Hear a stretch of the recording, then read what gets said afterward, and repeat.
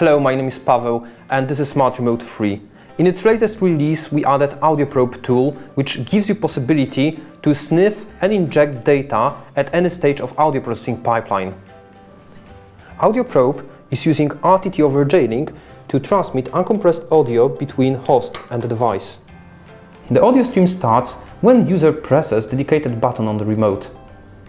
On this event, Android TV activates voice transmission over BLE. From the smart remote, voice is transmitted via BLE to Android TV using the Android TV voice service. Let's now start the Audio Probe. Okay, Audio Probe is started. You can see the console output, so all the commands are available now. But for main functionality we need to start audio chain window. To do that, we need to press Ctrl A. And now we have audio chain window available. On the left you can see different stages of the audio pipeline, from the microphone through the different preprocessing up to the codec and then Bluetooth send. On the right you can select the file that can be injected to the device.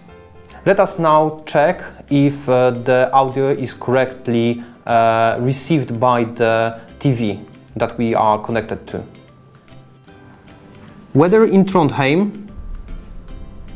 Currently in Trondheim it's 14 degrees Celsius and sunny. Today it'll be sunny with a forecast high of 15 and a low of 3. Audio was correctly received by the TV. So let us now inject the pre-recorded sample.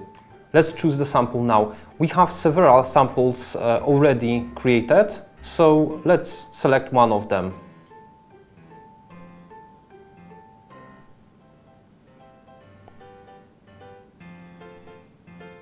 Let us now choose in which stage we will inject the sound.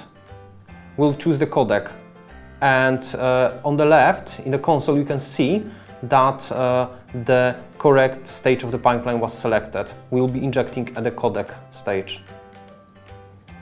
Let us now try that on the device. And now audio data is injected to the device from the file. Currently in Tokyo it's 13 degrees Celsius and clear. The forecast for tonight is 13 and clear. Audio Probe can be used to measure impact of the casing on the microphone input. It can also be used to observe the effects of the audio codec.